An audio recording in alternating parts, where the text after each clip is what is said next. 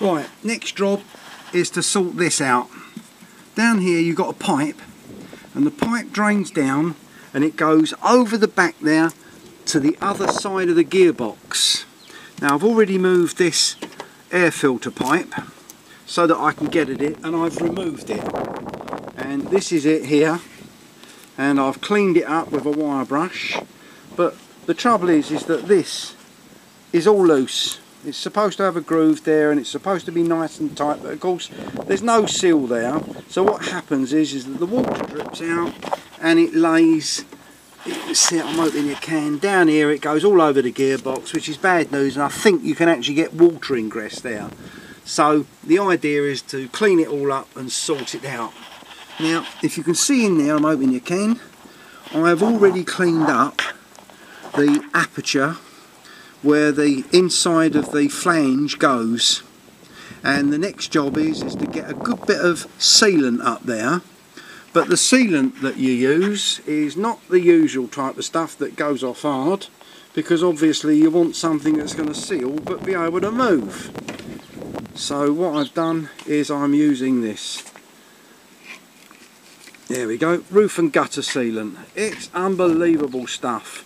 Doesn't go off, it stays soft, so it'll allow the pipe to move and it forms a brilliant seal. So this should sort it, but I warn you, wear gloves, throw away gloves, because if you get it on your hands you will not get it off.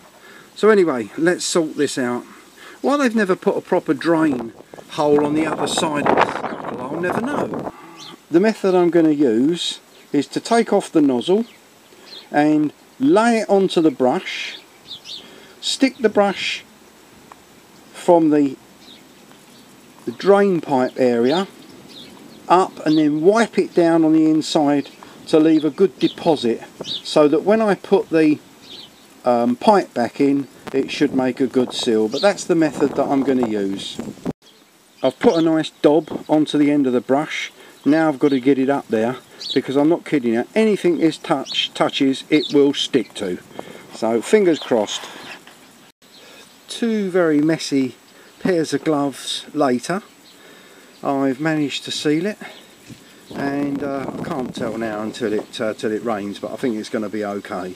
But that will stop water from dripping down onto the gearbox.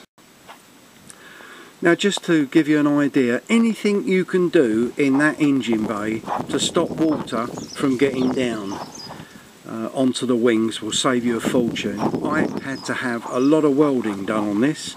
It's all been done, it cost me a lot of money, and it really did.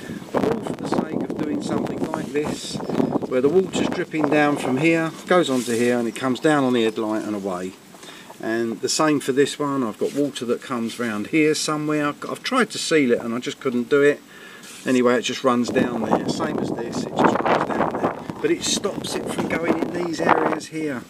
These areas here, especially underneath the battery tray, that's a real dodgy one. And it just rots out, and then before you know where you are, you've got a failed MOT. And it is expensive. There's nothing you can do with it at all, but you can stop the water from laying in here.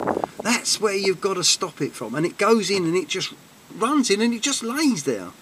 And of course, unfortunately with motorhomes, most of the time they're laid up. So anything you can do to safeguard this and to stop the leaks will save you money and make your investment last.